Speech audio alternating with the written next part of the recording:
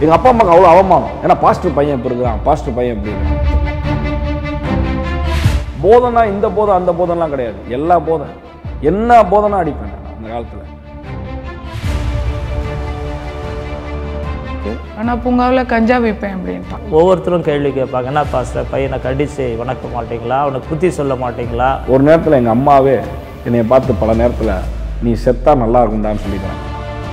படிப்பு வராது, காலேஜ்லேருந்து போக முடியாது, நம்ம லைஃப்பை நீ சரி பண்ண முடியாது, டிசிப்ளின்றது நம்ம லைஃப்பில் இல்லை, அது நமக்கு கிடைக்காத ஒன்று, வீட்டில் ஏதாவது ஒன்று செய்யணும். அப்போ ஒரு நேரத்தில் எங்கள் அம்மாவை அடிக்கிறேன். வீட்டிலேருந்து பார்த்தா சர்ச்சோட வாசல் தெரியும், அந்த வாசலில் வந்து ஒரு 3 போலீஸ் வெயிட் பண்ணிட்டு. அந்த நேரத்தில் நான் எங்கள் அப்பாவை சேலஞ்ச் பண்ணுறேன், உன்னை நான் கொல்லாம விட மாட்டேன்னா. நான் எங்கள் அப்பாவை பார்த்து தெருவிலேருந்து கத்துறேன், கீழே இருந்து கத்துறேன், மாடியில் எங்கள் வீடு, தெருவிலேருந்து கத்துறேன், வந்து உன்னை நான் வெட்டுவேன் தான்.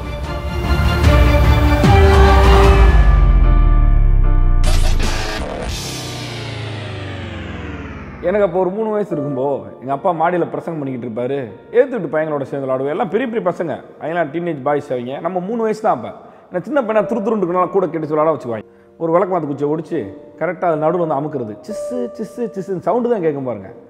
சவுண்டுக்காகவே அதை வந்து விளாட்றது. காற்று போகுன்ற அறிவுலாம் அப்போ கிடையாது, சின்ன பையன் என்ன தெரியும். அதை ஒரு நாள் ஒரு விசுவாசி கையங்கலமாக பிடிச்சிட்டேன். எங்கள் அப்பா தான் மேலே பிரசங்கம் பண்ணிக்கிட்டு இருக்காரு, நான் கீழே உட்காந்து காற்றை பிடிங்கிக்கிட்டு இருக்கேன். அப்போ ஆரம்பிச்சது லைஃப்பில் பாஸ்டர் மையன் சேட்டைக்காரன், பாஸ்டர் மையன் சேட்டைக்காரன், அதுவே ஒரு அடையாளமாகிடுச்சு. சர்ச்சில் சின்ன பிள்ளைங்கள என்ன தப்பு பண்ணாலும் சேர்ந்து விளையாடும்போது இவன் பேரில் தான் தப்பு வந்துடும், இவன் பண்ணாத தப்பும் இவன் பேரில் தான் வரும். ஸோ நான் அப்போவே ரொம்ப அந்த விசுவாசிகளுக்கு முன்னாடி நம்மளை சொல்லும்போது ரொம்ப கஷ்டமாக இருக்கும்.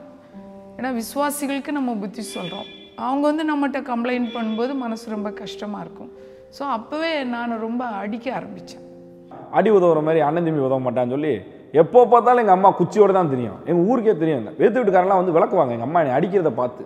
ஏன்னா அவ்வளோ எங்கள் அப்பா அம்மாவுக்கு அவ்வளோ அவமானம். ஏன்னா பாஸ்டர் பையன் இப்போ இருக்கிறான், பாஸ்டர் பையன் எப்படி இருக்கிறான். இதுக்கு மேலே உங்களால் என்ன அடிக்கிறது தவிர உங்களால் என்ன பண்ண முடியும் அப்படின்னு கேட்க. உண்மையில் அடிக்கிறது தவிர பேரண்ட்ஸால் ஒன்றும் பண்ண முடியாது.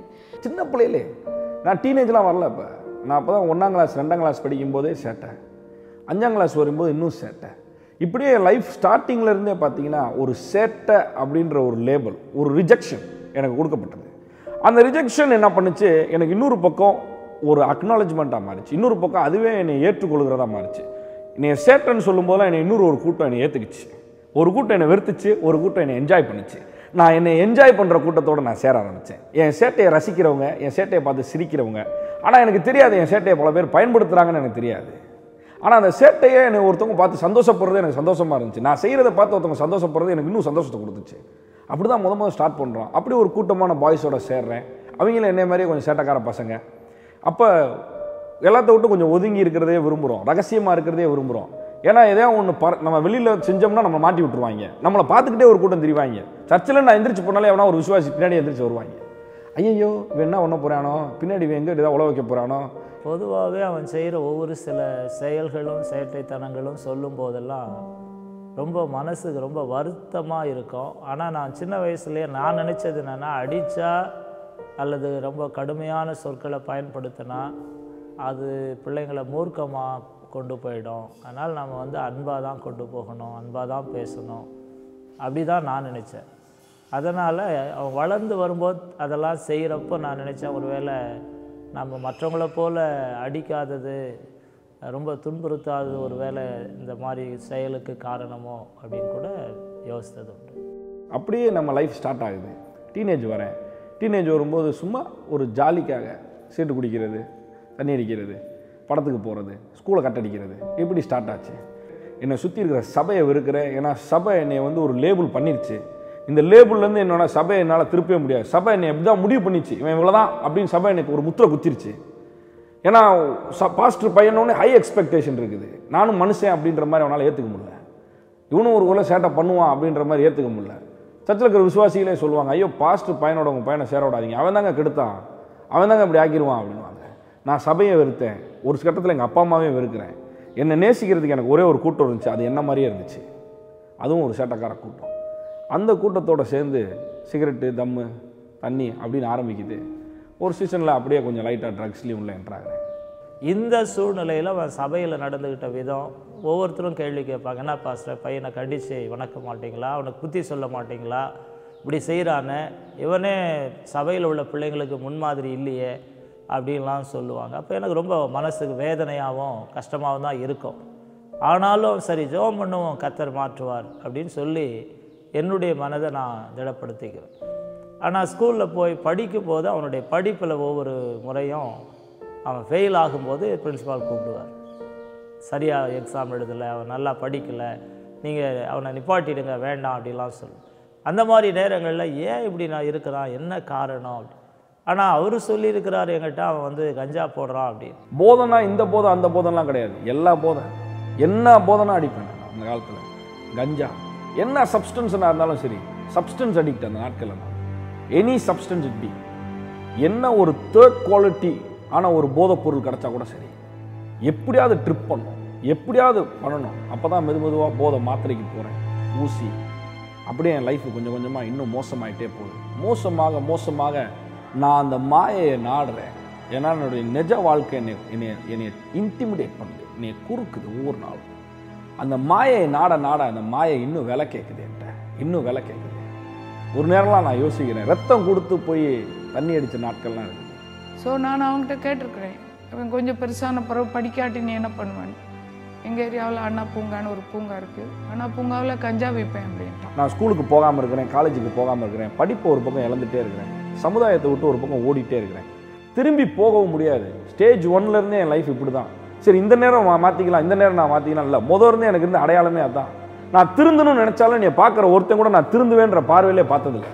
என் சபையில் ஒருத்தன் கூட இவன் திருந்துவான்ற ஒரு நம்பிக்கையே இருந்தது கூட கிடையாது. ஏன் இவ்வளோ என்னங்க, ஒரு நேரத்தில் எங்கள் அம்மாவே என்னை பார்த்து பல நேரத்தில் நீ செத்தா நல்லா இருக்கும்டான்னு சொல்லிக்கிறாங்க. இவனை பெற்றதுக்காக உண்மையிலே கஷ்டப்பட்டுருக்குறோம். நிறைய முறை நான் உண்மையாகவே ஜெபம் பண்ணியிருக்கிறேன், ஆண்டவரே இவன் போயிட்டு திரும்ப வரக்கூடாதுன்னு சொல்லியிருக்கேன். நானே அவங்ககிட்டே சொல்லியிருக்கிறேன், நீ போயிட்டு போகிற வழியில் ஆக்சிடெண்ட்டில் உன் மண்டை உடஞ்சா நான் உண்மையிலே சந்தோஷப்படுவேன் அப்படின்னு சொல்லியிருக்கிறேன். ஏன்னா அவ்வளவு வேதனையாக இருந்துச்சு. அக்கம் பக்கத்தில் ஏதாவது பசங்க சைக்கிள் ஓட்டும் போது இவன் எதையாவது கொண்டு உள்ளே விட்டுருவான், சைக்கிள் கீழே வந்துடும், பசங்க அடிபட்டுருவாங்க, அப்புறம் அவங்க பேரண்ட்ஸ் வீட்டுக்கு வருவாங்க, அப்புறம் பெரியவங்களை பார்த்து ஏதாவது சொல்லிடுவான், இப்படி கம்ப்ளைண்ட், இப்படி எல்லா இடமும் கம்ப்ளைண்ட். ஸோ இவனால் எங்களுக்கு சமாதானமே இல்லாமல் போயிடுச்சு. யார்கிட்டையும் தலை நிமிர்ந்து நிற்க முடியல, சபையை வச்சுக்கிட்டு யார்கிட்டையும் அட்வைஸ் பண்ண முடியல. அட்வைஸ் பண்ண அவங்க சொல்லுவாங்க, முதல்ல உங்கள் பையனுக்கு அட்வைஸ் பண்ணுங்க அப்படிம்பாங்க. எங்கள் அம்மா என்னை அவ்வளோ நேசித்தாங்க, ஆனால் எங்கள் அம்மாவால் அந்த வேதனையை தாங்கிக்க முடியல. நான் பைக் எடுத்துகிட்டு வெளியில் போனேனாலே மாடியிலேருந்து எங்கள் அம்மா சொல்லுவாங்க, இவன் அப்படியே வரலைன்னா எவ்வளோ நல்லா இருக்கும், இவன் வரும்போது என்ன பிரச்சனையோட வரப்போகிறானோ, இவன் வரும்போது என்ன போராட்டத்தை வீட்டுக்கு கொண்டு வர போகிறானோ, அடிதடி சண்டை, தெருவில் பிரச்சனை, ரோட்டில் பிரச்சனை, பைக்கு ஓட்டும் போதே இடிக்கிற மாதிரி ஓட்டுறது, எல்லா பக்கமும் அவமானம். என் தாய் தகப்பனுக்கு தெருவில் அவமானம், வெளியில் அவமானம், ஸ்கூலில் அவமானம், காலேஜில் அவமானம். ஸ்கூலில் படிக்கும்போதே பிரின்ஸிபல் அடிக்கடி கூப்பிட்டு விட்டுருவார். கூப்பிட்டு முதல் வார்த்தை தான் சொல்லுவார், பாஸ்டர் பையன் உங்கள் பையனா அப்படி இருக்கிறான். எங்கே போனாலும் எங்கள் அப்பாவுக்கு தான் அடையாளம். டியூஷன் அனுப்புனார். டியூஷன் வாத்தியார் சொன்ன வார்த்தை எனக்கு இன்னும் நல்லா ஞாபகம் இருக்குது. அவர் கூப்பிட்டு ஒரே ஒரு வார்த்தை சொன்னார், பாஸ்டர் இப்படி ஒரு பையனை நான்லாம் பெற்றிருந்தா, பிள்ளை பெற்றிருந்தா நான் இன்னும் செத்தே போயிருப்பேன், இப்படியா ஒரு பிள்ளை வளர்ப்பீங்க, அவன் செய்கிறது சரியில்லை அப்படின்னு சொல்லும்போது எனக்கு ரொம்பவே வேகம். அதாவது நான் செத்துருப்பேன்னு அவர் சொன்னது வந்து நீங்கள் சாகலாம் அப்படின்னு சொன்ன மாதிரி தான் எனக்கு இருந்துச்சு. அதெல்லாம் எனக்கு ரொம்ப வேதனைக்குரியது தான். அந்த நேரங்கள்லாம் யாருக்கும் தெரியாது, மனதுக்குள்ளே நான் அழுதுட்டுருந்தேன். எங்கள் அப்பாவே தலை குனிய ஆரம்பிச்சிட்டாங்க. எந்த சமுதாயத்தில் எங்கள் அப்பாவை பார்த்து கும்பிட்டானோ அதே சமுதாயம் எங்கள் அப்பாவை பார்த்து பரிதாபப்பட ஆரம்பிச்சிருச்சு. என்னடா இப்படி ஒரு நிலைமையில் ஒரு பையனா அப்படின்ற ஒரு நிலைமை லைஃப்பில் போக ஆரம்பிக்குது.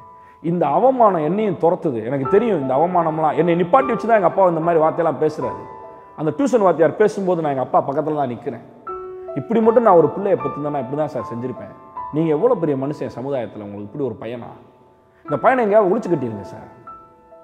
அப்படியே இதை சொல்லும்போது எனக்கு வலிக்குது. ஐயோ நம்ம அப்பா அப்படி பேசுகிறாங்களேன்னு எனக்கு தோணுது. ஆனால் என்னால் ஒன்றும் செய்ய முடியாது. எனக்கு ஒன்றும் செய்கிறது தெரில. என்னால் அந்த மாயையை விட்டாலே பயம் வந்துடுது. எனக்கு ட்ரக்ஸை நான் ஸ்டாப் பண்ணாலே எனக்கு பயமாக இருக்குது.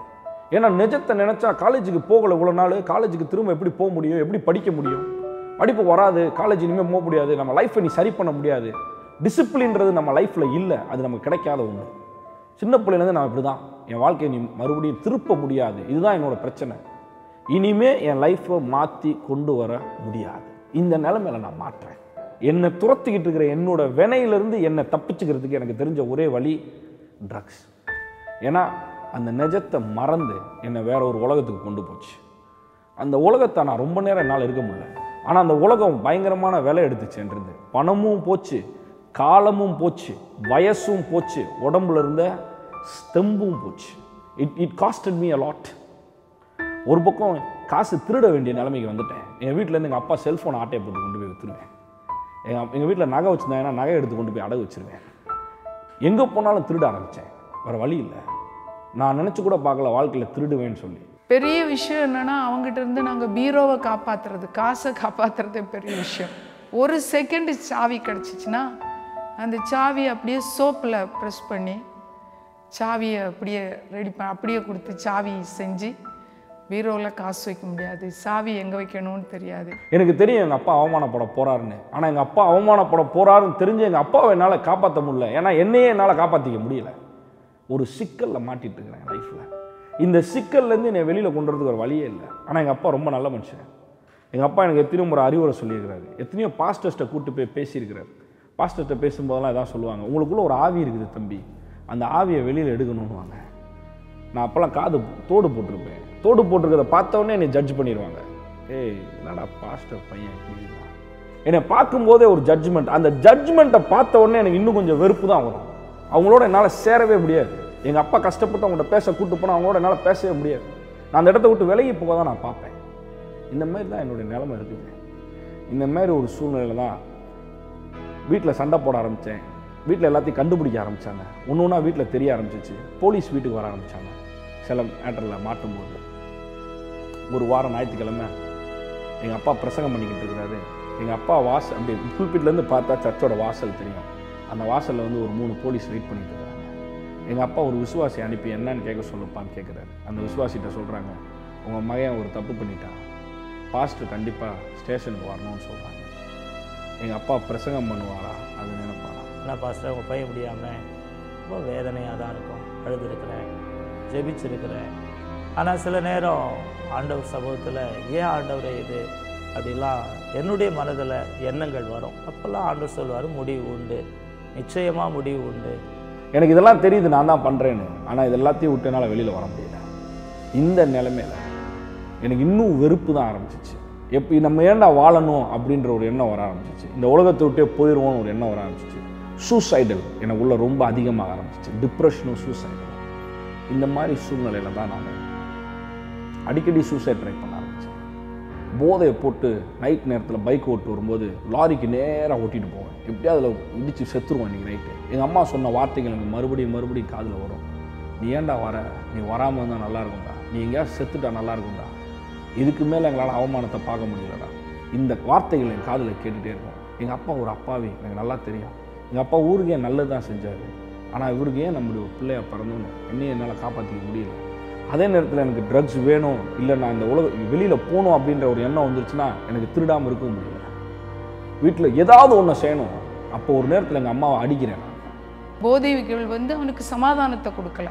போதைகள் வந்து இன்னும் பிரச்சனை ஆயிடுச்சு. போதையெல்லாம் யாருக்குமே ஒரு எல்லை வர தான் உதவி செய்யும்.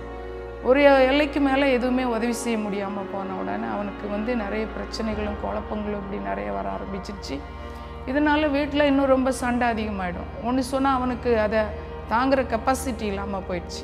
அந்த நேரத்தில் நான் எங்கள் அப்பாவை சேலஞ்ச் பண்ணுறேன். உன்னை நான் கொல்லாம விட மாட்டேன்டா. நான் எங்கள் அப்பாவை பார்த்து தெருவிலேருந்து கத்துறேன், கீழே இருந்து கத்துறேன், மாடியில் எங்கள் வீடு, தெருவிலேருந்து கத்துறேன், வந்து உன்னை நான் வெட்டுவேன்டா. போதை வெறி, வாழ்க்கை அப்படியே வெறியாட்டமாக மாறிடுச்சு. என்னோட அறிவு எனக்கு இல்லை.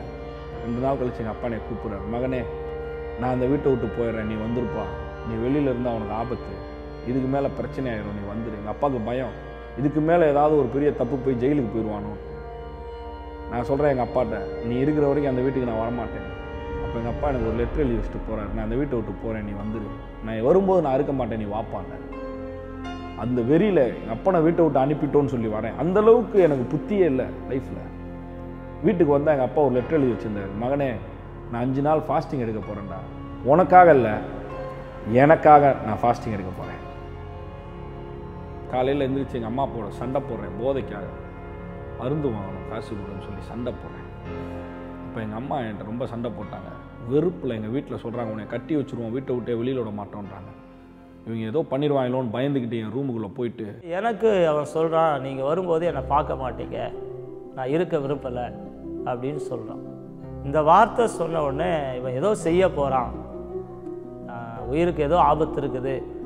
வேமா என்ன பண்ணேன், என்கிட்ட இருந்த கொஞ்சம் போதை மாத்திரை எடுத்து போடுறேன், ஒரு 6 மாத்திரையை எடுத்து போட்டுட்டு என்னால் அதை அடக்க முடியல. வெறி, கோபம், கசப்பு, சாகணுன்ற ஒரு வெறி, வாழ்க்கை மேலே ஒரு வெறி, என்னையே என்னால் ஹெல்ப்லெஸ்ஸான ஒரு நிலைமைக்கு போயிட்டு அந்த நேரத்தில் இருந்த மிச்ச மாத்திரையும் போடுறேன். தூக்க மாத்திரைகளை எடுத்து 39 மாத்திரையை ஒன்றா போடுறேன்.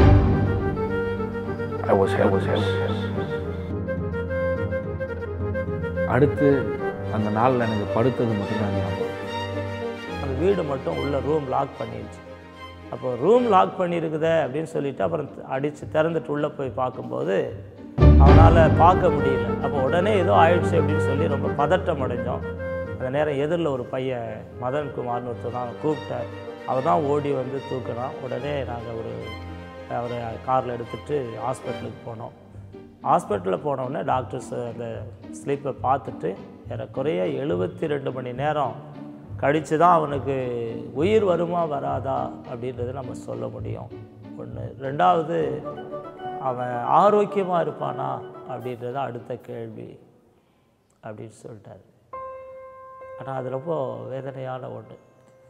ஏன்னா இவ்வளோ காலம் வளர்த்து, இவ்வளோ காலம் எதிர்பார்த்து இந்த மாதிரி ஒரு வார்த்தை சொல்கிறாரு அப்படின்னு நினைக்கும் போது நாங்கள் ரொம்பவே வேதனைப்பட்டேன். எனக்கு என்ன செய்யணும்னு தெரியல. சரி அப்படின்ட்டு, சரியா நீங்கள் முடிஞ்சதை ட்ரை பண்ணுங்க அப்படின்னு டாக்டர்கிட்ட சொல்லிவிட்டு அன்றைக்கி நான் இரவு முழுவதும் அதே ஆஸ்பத்திரியில் வெளியில் தான் இருந்து நான் அதிகமாக ஜெபம் பண்ணிகிட்டே இருந்தேன். ஆண்டவர் தான் ஏதாவது ஒரு மாற்றத்தை நாளை காலையிலேயாவது டாக்டர் மூலமாக நமக்கு சொல்லணும் அப்படின்னு எதிர்பார்த்தேன். மறுநாள் காலையில் டாக்டர் வந்து பார்த்துட்டு, ஐயா பிழைச்சிக்குவார், ஆனால் பாதிப்புகளை பற்றி நாங்கள் இப்போ சொல்ல முடியாது, 72 மணி நேரம் கழிச்சாதான் சொல்ல முடியும். ஆண்டவருக்கு நான் நன்றி சொன்னேன். ஆண்டவரை எப்படியாவது ஒரு அற்புதம் செய்யுங்க, எந்த பாதிப்பும் இல்லாமல் மாற்றுங்க அப்படின்னு சொல்லி அதன் பிறகு நான் அதுக்காக ஜெபம் பண்ணேன். பிறகு அந்த டாக்டர் சொன்னது போல் அவர் 3 நாள் கழித்து தான் பாஸ்டர் பிழைச்சிக்குவான், ஒரு வாரம் கழித்து நம்ம திரும்ப செக் பண்ணி பார்ப்போம் ஏதாவது பாதிப்புகள் இருக்கா அப்படின்னு சொன்னார். தொடர்ந்து ஜெபம் பண்ணோம். அதன் பிறகு அந்த பாதிப்புகள் எதுவும் இல்லைன்னு தெரிஞ்ச பிறகு தான் நான் மன ஆறுதல் அடைஞ்சேன். நான் எழுந்து பார்த்தப்போ எங்கள் அப்பா, எங்கள் அம்மா, நிறைய பேர் என்னை சுற்றி நின்று இருந்தாங்க. ஹாஸ்பிட்டலில் இருக்கோன்னு தெரிஞ்சிச்சு. நான் அவமானப்பட்டோமோ அப்படின்னு தான் எனக்கு மொதல் எண்ணமே அதான், இன்னும் அசிங்கப்பட்டோம்டா வாழ்க்கையில் அப்படின்னு சொல்லி. மொதவாவது நம்மளை பற்றி எல்லாம் சொல்லுவாங்க, இப்போ இதையும் கேவலமாக பேசுவாங்களே அப்படின்னு சொல்லி மனசில் ஒரே எண்ணம். ஆனால் எங்கள் அப்பா என் நிலைமையை புரிஞ்சுக்கிட்டாரு, நல்லா புரிஞ்சுட்டு எங்கள் அப்பா என்ற ஒரு வார்த்தை சொன்னார், மகனே பழசெல்லாம் மறந்துருப்பா, முந்தினவைகள் நினைக்க வேண்டாம், போயிட்டு போகுது, இதோ நான் புதிய காரியத்தை செய்வேன் ஆண்டவர் சொல்லியிருக்கிறாரு, ஆண்டவர் ஒரு புதிய லைஃப் ஸ்டார்ட் பண்ணுவார்ப்பா, நீ நம்புப்பாங்க. அப்போ நான் எங்கள் அப்பாட்ட சொன்னேன், எல்லாம் சரிதான்ப்பா, நான் நல்லவனா வாழ்கிறதுக்கே எனக்குள்ளே எதுவுமே இல்லையேப்பா, நான் நல்லவன், எனக்கு புரியுது, எல்லாம் புரியுதுப்பா, ஆனால் என்னால் திருந்தவே முடியலையேப்பா. அப்போ எங்கள் அப்பா எனக்கு ஒரு கதை சொன்னார்.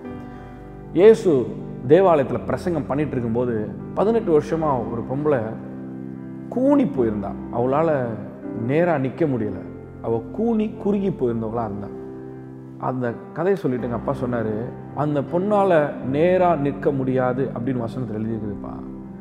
சில பேர் உடைய வாழ்க்கை பிறவியிலிருந்தோ இல்லை பாதியிலிருந்தோ எங்கேயோ ஒரு இடத்துல அவங்களால நேராக நிற்க முடியாத மாதிரி அவங்க வாழ்க்கை மாறிடுதுப்பா. அது போல தான் உன் வாழ்க்கையும், உன்னால் நேராக நிற்க முடியல. ஆனால் இயேசு அந்த ஸ்திரீயை பார்த்து ஒரு வார்த்தை சொல்கிறாரு, இந்த நாள் உன் கட்டு உடைந்தது அப்படின்னு சொன்ன உடனே அவன் நேராக நின்னான். அதே மாதிரி தான்ப்பா, இயேசுவோட உன் லைஃப்பில் ஒரு என்கவுண்டர் உனக்கு ஏற்பட்டுச்சுன்னா அது உன் லைஃபோட டிரான்ஸ்ஃபர்மேஷன்ப்பா, அது உன் லைஃபை சேஞ்ச் பண்ணிடும்ப்பா, அன்னைக்கு நீ நேராக நிற்க முடியும்ப்பான்னாரு. அப்போ நான் சொன்னேன், அதுக்கு நான் என்னப்பா செய்யணும்? அப்போ எங்கள் அப்பா சொன்னார், என்னை பார்த்து, ஆண்டவரை பார்த்து நீ சொல்லு, என் வாழ்க்கை மட்டத்தில் ஒப்பு வைக்கிறேன்னு சொல்லு, ஒப்பு கொடுக்குறேன்னு சொல்லு. நான் சொன்னேன், என்னால் முடியாதுப்பா. அப்போ தான் அவர் சொன்னார், உன்னால் முடியாதுப்பா, அவரால் முடியும். It's not about you, it's about him. அவர் உன் வாழ்க்கையை மாற்றுவதில் அவர் மகிமை அடைகிறார். அந்த வார்த்தை கேட்டோன்னே நான் நினச்சேன், ஆமாம், அவர் சர்வ வல்லமை உள்ள தேவன், அவர்கிட்ட என் வாழ்க்கையை ஒப்பு கொடுக்க போகிறேன்னு சொல்லி அன்றைக்கி நான் ஜெபம் பண்ணேன். ஆண்டவரே, நீங்கள் என்னை மாற்றினீங்கன்னா என் வாழ்நாளெல்லாம் நான் சேவிப்பேன் ஆண்டவரேன்னு சொல்லி அன்றைக்கி என் வாழ்க்கையை நான் ஆண்டுகிட்ட ஒப்பு கொடுத்து ஒரு 3 மணி நேரத்தில் என் ஃப்ரெண்ட்ஸ்லாம் வந்த உடனே நான் வெளியில் போய் சிகரெட் குடிக்க போயிட்டேன். அப்போ தம் அடிச்சுட்டே இருக்கிறேன். என் மனசில் மறுபடியும் எங்கள் அப்பாவோட வார்த்தைகள் கேட்க ஆரம்பிச்சது. அவரிடத்துல ஒப்புவித்ததை அவர் கடைசி மட்டும் நடத்த வல்லமை உள்ளவராக இருக்கிறார். அந்த வார்த்தை என் மனசில் கேட்க இந்த மாதிரி இன்னும் நிறைய வார்த்தைகளை கேட்கணும் அப்படின்னு எனக்கு ஒரு ஆசை வந்தது. நான் வீட்டுக்கு டிஸ்சார்ஜ் ஆகி வந்த பிறகு பைபிள் வாசிக்க ஆரம்பித்தேன், வசனத்தை தேட ஆரம்பித்தேன், அதிகமாக வாசிக்க ஆரம்பித்தேன். வாசிக்க வசனம் எனக்குள்ளே இருந்த அழுக்கெல்லாம் வெளியில் கொண்டு வர ஆரம்பிச்சிச்சு. ஒவ்வொரு காரியத்தையும் எனக்கு தெளிவாக்க ஆரம்பிச்சிச்சு. ஆண்டவர் அவனை அந்த ரட்சிக்கப்பட்ட உடனே அவனை தொட்டார், அவனை மாற்றினார் அப்படின்ற ஒரு அற்புதமான சாட்சி. அதாவது இவ்வளவு மோசமானவனா, இவ்வளோ ஒரு போதைக்கு அடிமையானவனா, இவ்வளோ ஒரு மூர்க்கனா, இவ்வளோ ஒரு ஒழுக்கக்கேடு உள்ளவனா, இவ்வளோ ஒரு அடங்காதவனா, இவ்வளோ ஒரு இரக்கமற்றவனா அப்படின்னு சொல்லி அநேகர் நினைச்சது உண்டு. ஏன்னா நான் என்னுடைய மகனை பற்றி சொல்வதை விட என்னுடைய சபை அதுக்கு ஒரு சாட்சி, ரெண்டாவது நான் வாழ்ந்த சமுதாயம் அதுக்கு ஒரு சாட்சி. ஆனால் அதுக்கு முன்பு நாங்கள் அடைஞ்ச வேதனை, கண்ணீர், கவலை, ஏமாற்றம், இழப்பு, சபை உடைக்கப்பட்ட நிலைமை, ஏன் இப்படிலாம் இருக்குன்னு சொல்லி நாங்கள் அங்கலாய்ச்ச எல்லா அங்கலாய்ப்போம் அவன் ஆண்டவருக்காக தன்னை ஒப்பு கொடுத்து ஊழியத்துக்கு தன்னை அர்ப்பணித்த அந்த நாளே எங்களுக்கு ஒரு பெரிய மகிழ்ச்சியாக இருந்துச்சு. செகண்ட் இயர் பைபிள் காலேஜ் படிக்கும்போது ஃபஸ்ட் இயர் லீவு முடிச்சுட்டு மலேசியாவுக்கு போனோம்.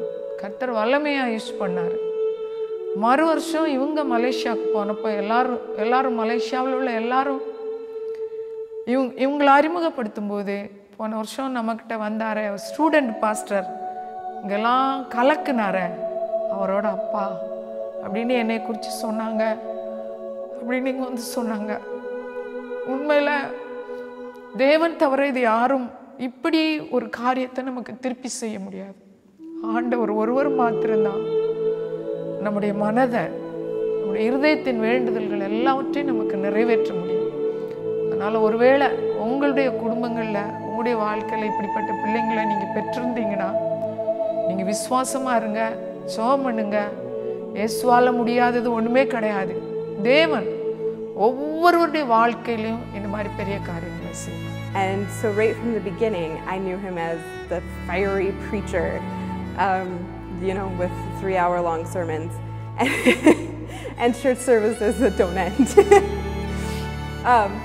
But I saw right away incredible miracles from his ministry, incredible testimonies of God's grace and moving through him.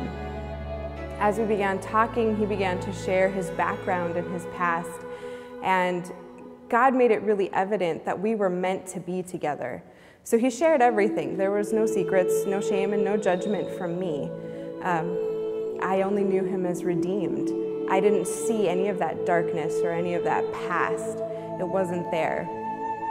We met some of his friends who had known him from before, and they were absolutely shocked. They kept asking me, "Are you really sure you know who you married? Did he tell you everything that happened?" I said, "Yeah, everything. Of course he did." They just couldn't believe that he had changed, that such a transformation would happen. இன்னைக்கு நான் திரும்பி பார்க்குறேன், கர்த்தருடைய வசனம் மட்டும் இல்லைன்னா என்கிட்ட மாற்றம் இல்லை.